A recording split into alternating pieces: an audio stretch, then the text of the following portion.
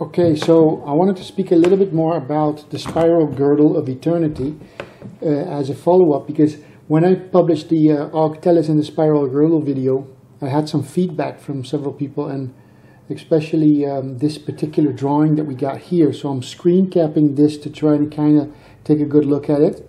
And this image, I think it's a Buddhist image. It was sent to me by Dipti, a friend on Facebook who understands these things as well and is always into these kinds of structures. It was really awesome that she sent me this, because in the first video I had to make this shitty drawing on a piece of paper with just a spiral coming down. But this is apparently some Chinese or Buddhistic mandala drawing type thing of eternity itself, which is awesome. So I'm not going to have any video of me, but I'm just going to use this, because this structure here that you're looking at is the description of the eternal system, reality, you could say, the structure of reality. And the funny part about it is, or the good part about it is that by me using this map, it actually includes everything that I could ever describe. That's the funny part. You see, this map, this structure of reality can be used for everything. Whatever I've ever spoken about in any of my videos is inside of this system, whether it's outside of existence, which is this top part. This is the top part, the top half, which is outside of existence. And then you have this line going across, and this on the lower side, everything is inside of existence. And this is what I explain about the spiral girdle of eternity.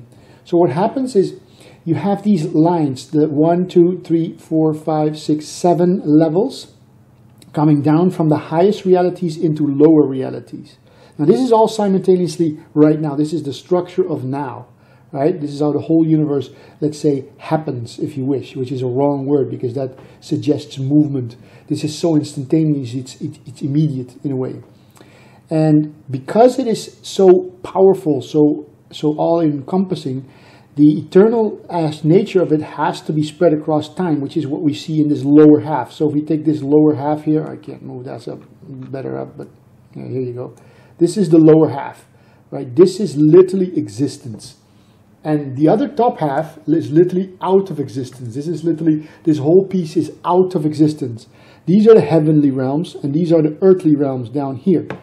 And so what happens in the spiral girdle is that as these levels are created instantaneously, but subsequently, so we would consider that a microfraction of a nanosecond or something, you know, if we want to relate it to time, so fast that in a blink of an eye, the whole thing is already done, and there will be no time for us.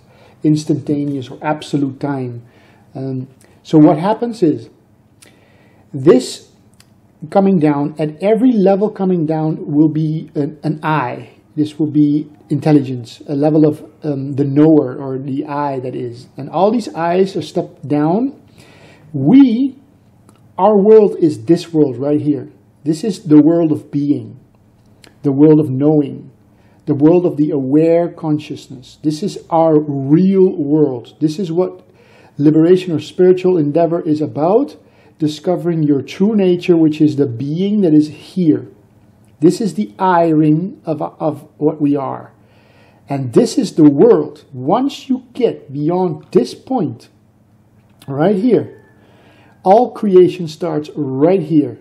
This is the beginning of creation. And when creation is, I mean, all form, all thought, everything that you can see, hear, smell, taste, right, which is perception, all the what we call objective physical world, is all starts right here. When you leave your true place of origin, which is being, which is that which is aware of anything, any object, any thought, you pop into existence. And once existence is born, you get all these layers. You can see here, it seems to be a drawing of the physical earth almost, I think. Physicality, and then you see people in the waters. That could be considered, you know, maybe for flat earthers that would be a dome and the waters above or whatever. But the point is, every layer further out, you get more lost in Maya, more lost in samsara. So this is existence. This is what everybody keeps speaking about, whether it's Graham Hancock or Corey Goody or David Wilcock or all the guys that speak about physical things, including aliens, they're still always talking about existence. They're still always talking about this level over here where most people live, or more further out. But this is the labyrinth. This is infinite form. This place never ends. You never find yourself or reality out into these realms. And you can see down here, the further away from eternity, the further away from the higher levels here, you get further and further down, and you can see the fiery flames of suffering and pain and demons and interdimensional beings and suffering. You can see definitely the colors changing from a more harmonic place of even close to the girdle, close to the tip of the girdle. You can see there's like a piece of harmony, there's blue colors, there's like a little bit of, it looks still like harmonic beings, like angelic systems of realms, whatever you want. And then you go out and further, and you get further away from reality, the more lost in existence you get, the more lost in Maya, the more lost in samsara. And so this structure explains everything really well. Why? For example, take for example that if you have a family member or friend that's somewhere in the realms of existence and they're really busy with their work and becoming a millionaire and doing this or that and going on a holiday and have to travel and the whole world and walk up every mountain because it's so important. They're somewhere in these areas, let's say, right? And they cannot see very much up the cone at all. In fact, they're not aware of their true being, the aware conscious being that they are, which is now listening to these words, which everybody is.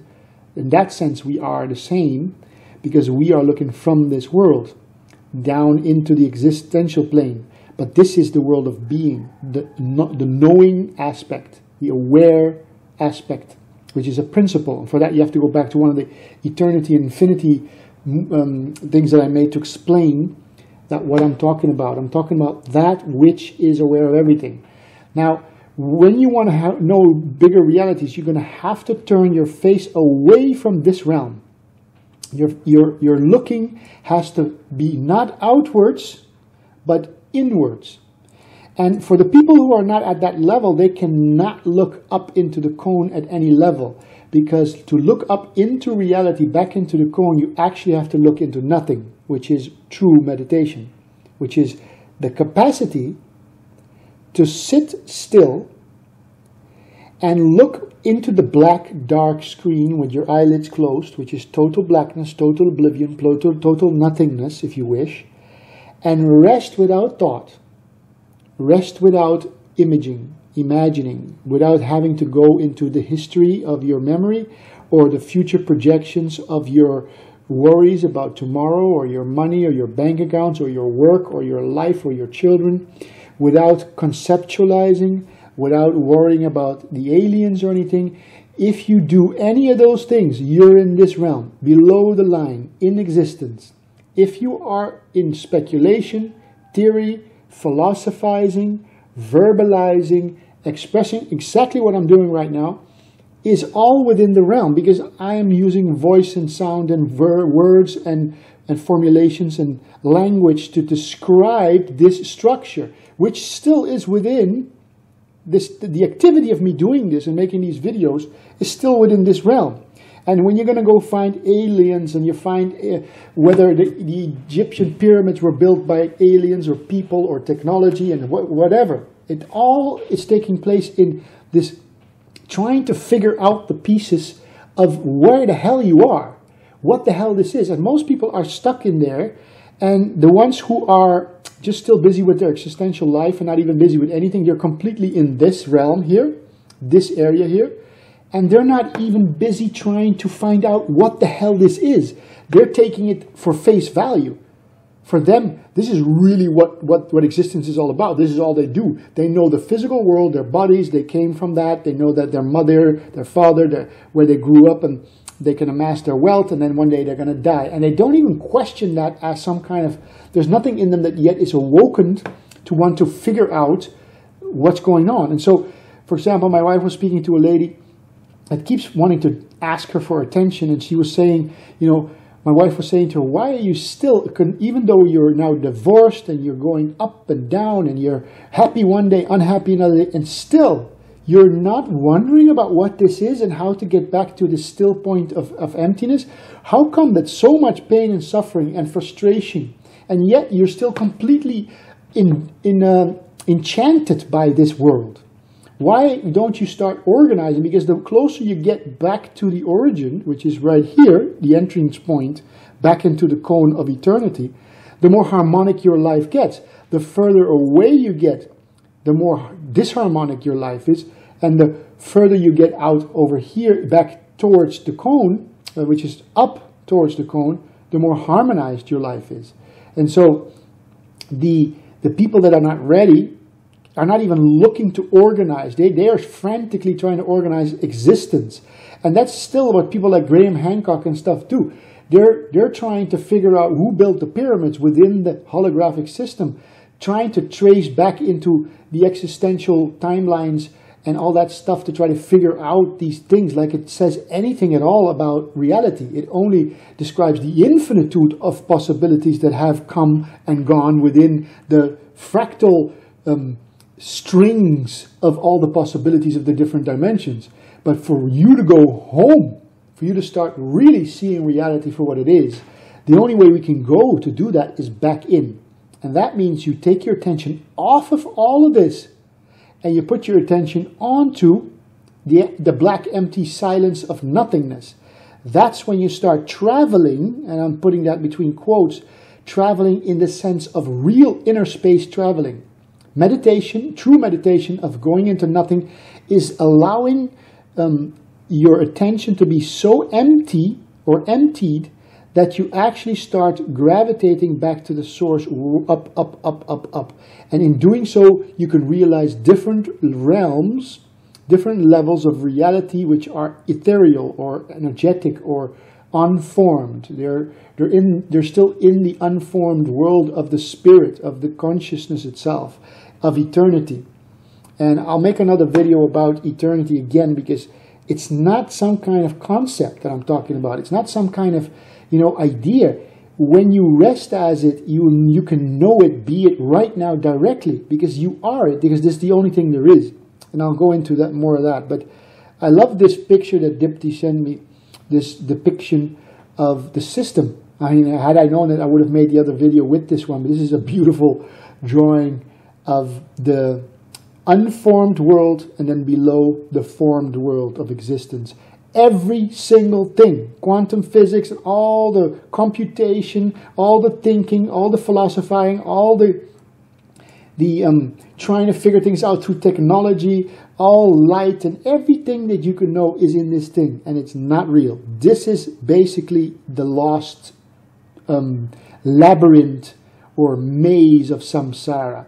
This is where you can get infinitely caught up in all kinds of details, whether the earth is flat or round, or whether we lost ourselves in this realm, or whether there was demons that took over and tricked us to stay in this realm. And in a way, it's all true, because in here everything is true, but nothing is the truth. What is true for now, and what is the truth is always the truth. But what is true is that yes, we could be considered to be trapped in here. Maybe by some entities that wanted to capture us, that have used us to be stuck in this realm. Well, you can see it any way you want. The fact is, you're free to move up, but you have to be able to let go of this realm and look back into the black void of emptiness, which is true meditation. You have to stop being tricked or attracted to this realm, which is always thought, movement, philosophy, verbalizing, thinking, objects, all the senses and perceptions. In other words, desire. The desires keep us in this world. The need for anything is the desirable world. And desire will keep you trapped in here. Not any aliens or any other beings or any demons or any interdimensional entities. Sure, that's all part of it. But you, as consciousness, are always free to move back up into the cone of reality, of eternity. And that's why this structure is so perfect to explain it. So I'll be using it again because it's a map of reality. It literally includes every subject we ever talk about. Because every subject I could ever talk about must be on this map, as you wish. Although it could be a more complex one, where all these distinctions are more clearly made of why this one is separated from this one and all that. You could probably, someone probably could explain if they knew. I think it's called Mount Meru or something like this. This whole structure, the Mount Meru, the structure of reality. I think this is one of the depictions of Mount Meru, but I don't know exactly what it's from, but it's a beautiful example. So I hope that helps a little bit again for the spiral girdle of eternity coming into existence, into the lost realm of everythingness. And the way back is through stillness, through silence, through meditation, which is the dropping away of the attention off of all the objects so you can return back into nothing. And then through intimation and insight, not through any objective information, but through knowledge, through Gnostic knowledge, you get informed, but not as information, but you get downloaded through resting in here as nothing. You just get this knowledge. It's just there. It's just you. It's not something that you have to, gather. It's just instantaneous. That's why it's called insight or realization. It's just sudden Gnostic knowledge that is there because it's always been there. It's just that you have to be still enough to be able to not be distracted by all the stuff that's down here. Thoughts and memories and emotions and historical stuff and theories and philosophy. This is all the layers of veiling that cover up the knowledge, the direct knowledge of what you truly are right up in the disc cone. Just remain as nothing, and everything that is valuable, that's true, will be revealed instantaneously through Gnostic knowledge.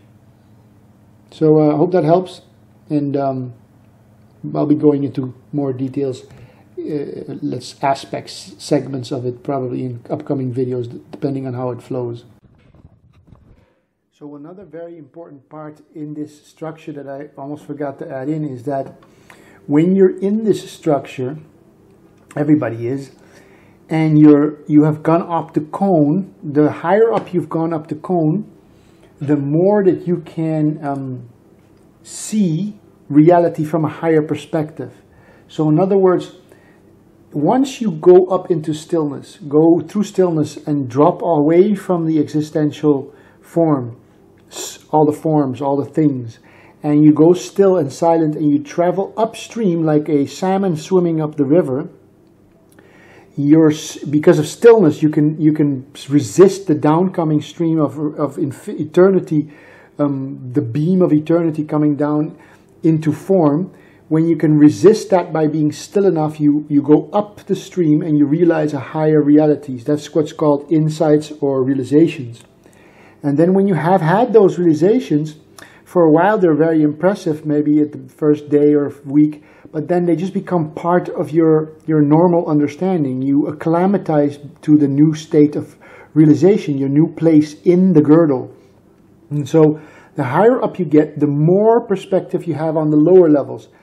But that means two things. One, first of all, you can now see clearer. You can now see the bigger perspective. You see more of reality, but you can still function in the lower world of existence and understand all the people that have not gotten out of the illusion yet. So although you might get a little bit irritated sometimes with them being so stubborn on staying stuck down there, you can't convey this to anybody because from down in the illusion, trying to look up at reality, you see nothing but your own conceptualizations or belief structures. This is what we could consider the veils. So looking up from ignorance into truth, not through stillness, because through stillness you can see it, but since the people who haven't seen that yet are not still enough to see up there, they haven't reached that level of going through back into the cone of intelligence, they can't see up, but everybody up can see down. So the closer you get in and higher up into the cone, the more and the more and the more you can see of reality. And then what happens is the people who are down there who don't understand what you're doing call you a conspiracy theorist or a philosophizer or just, whatever. They all think it's just imagination, what we're talking about here. Is because when they look up, they see nothing but the veil. They see all the confusion, all the ideas and all the concepts murmuring like a big blend of chaos like you see down in that drawing. However, for the ones sitting up there, it's clear as daylight because they've seen it. But that which is still unseen by them above them might be still philosophy theorizing and the ring of truth, where people recognize it, but somehow they can't hold on to it. They say, wow, I can listen to what this guy says, or that guy says, or this guru says, or that guru says. And although it sounds true, they still get stuck in the old realm down there because it hasn't become their full, realized, embodied living experience yet. And so looking up from ignorance into the truth must be done through stillness. Then you realize and you get insights, and then that becomes your new perspective. However, just looking up as like an intellectual mind and thinking it's a concept and wanting to get it as information, trying to grasp the truth as information, as a concept, as a belief structure, that never works. And so only the ones up can look down and see everything below them, but the ones below them, the ones that are lower into in existence, they can only see more demonic stuff, but not more truthful stuff. So looking down, you can see everything below you, up to the realization point that you've reached. But looking back up, that's why explaining to people that are not ready, that are not into this, doesn't work. Because the leap is too big, the cognitive dissonance is too big. They haven't made the journey back home through stillness yet. But the point I'm making is that at the line in this drawing, at the division point in this drawing where the cone comes into existence, everything below that line is the lost world. To get to reality, you actually must go within. The inner space, the inner journey is the only real journey. Everything out here is otherwise illusion.